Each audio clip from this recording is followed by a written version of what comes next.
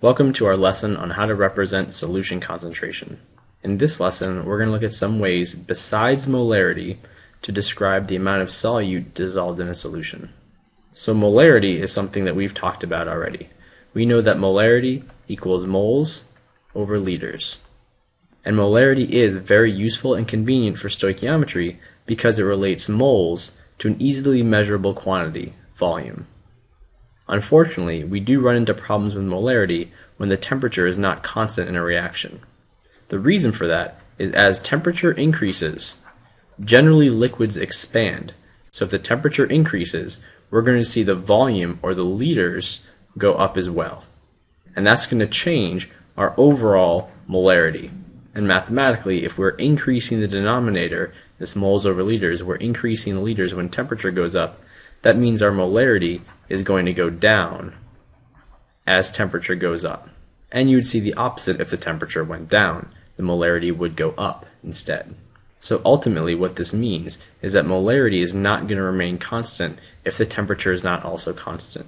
So in this lesson we're going to look at some ways to measure solution concentration that do remain constant regardless of the temperature. The first of these other ways is percent concentration. Now anytime you're dealing with percents, it's important to keep in mind that a percent, what it really means is that you have a part of something out of the whole, or part divided by the whole, and then we multiply it by 100 to make it into a percentage. But it's this part over the whole that's the important thing to always remember when trying to calculate something or deal with a quantity that's given to you in percentages. So there are a few different ways to look at a percentage in terms of solution concentration, and the first of these is percent by mass. And percent by mass can be shown as percent by mass equals the mass of the solute divided by the total mass of the solution. And then this all multiplied by 100 to make it a percentage. Now it's really important to remember that when you see something like this, total mass of solution, what that really means is the mass of the solute plus the mass of the solvent. Because when you dissolve one thing in another, you're combining their masses. So total mass means you're adding those two things together, the solute mass and the solvent mass. Let's take a look at how I could utilize this percent by mass information to prepare a 3.5% salt solution. So this would be a 3.5% by mass salt solution. Now if you just see percent, like I have written here, and there is no indication if it's percent by mass or percent by something else, you can usually assume that it's by mass. So here we go. We're going to prepare our 3.5% salt solution. Now just as an easy example, let's say I have 100 grams of total solution.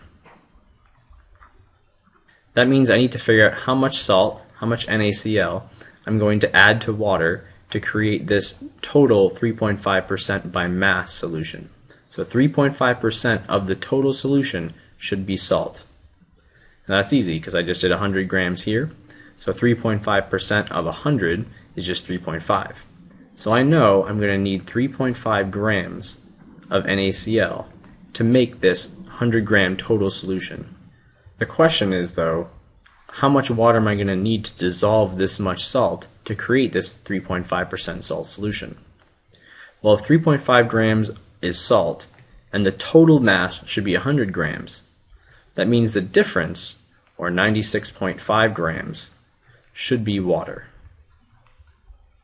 So I can prepare this 100 grams of total solution, this 100 grams of this 3.5% salt solution, by taking 3.5 grams of sodium chloride and dissolving it in 96.5 grams of water. You should note that percent by mass is one of these quantities that is not affected by temperature. Neither one of these components, the mass of sodium chloride or the mass of the water, is going to change if the temperature changes. So we would say that percent by mass is a temperature independent measure of concentration. Now the last thing I'm going to mention is that you may see this information, this 3.5% by mass salt solution. There's a convenient way of writing it to indicate very clearly that it's a percent by mass, and that looks like this: 3.5% parentheses WW. So this is weight divided by weight, or mass divided by mass. And this is a very common way to indicate that the quantity you're talking about is a percent by mass. So mass of solute over mass of solution, or weight over weight. This is in contrast to another kind of percent, that would be percent by volume. Percent by volume is mainly going to be used for liquid-liquid solutions. So a solution where a liquid is dissolved in another liquid. The formula for calculating it is going to look very similar to the percent by mass. You have the volume of the solute divided by the total volume of solution times 100 to make it a percent, and that is percent by volume. And similar to the way we had another notation for the percent by mass, you could also see this as percent with V over V, volume divided by volume. So our percent by mass was W over W, this one is V divided by V, as our indication of a percent by volume. Unlike percent by mass, percent by volume is not strictly temperature independent, because different liquids can expand at different rates based on temperature. But frequently, when you have liquids dissolved in liquids, you're dealing with substances that expand at pretty much the same rate. So you don't have to worry too much about the concentration changing in a percent by volume sense when the temperature changes.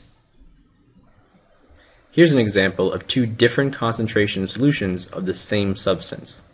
So in the picture on the left, we have a 70% isopropyl alcohol solution, and the picture on the right, we have a 91% isopropyl alcohol solution. Now these percentages indicate a percent by volume. We're going to take a closer look at the 70% solution and see, as an example, how to make a 70% by volume isopropyl alcohol solution. So the easiest example we could use is a volume of 100 milliliters as our total solution volume. That means that by volume, 70% of it should be pure isopropyl alcohol.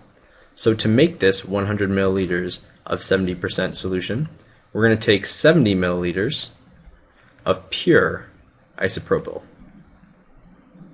And we're going to use water to dilute it down. So we want to lower it from this pure concentration. And we want a total volume of 100 milliliters. So we're going to put this into 30 milliliters of water. So now we could check this. We could calculate the percent by volume of this process. So the volume of the solute, in this case, is the 70 milliliters of isopropyl, so that's 70 milliliters, divided by the total volume of solution.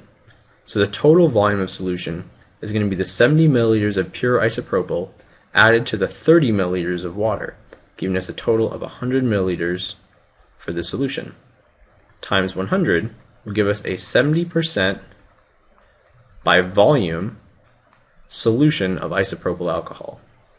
So each percent concentration method is useful on its own. Percent by volume is useful for liquid-liquid solutions, and percent by mass is very useful because it doesn't change based on temperature.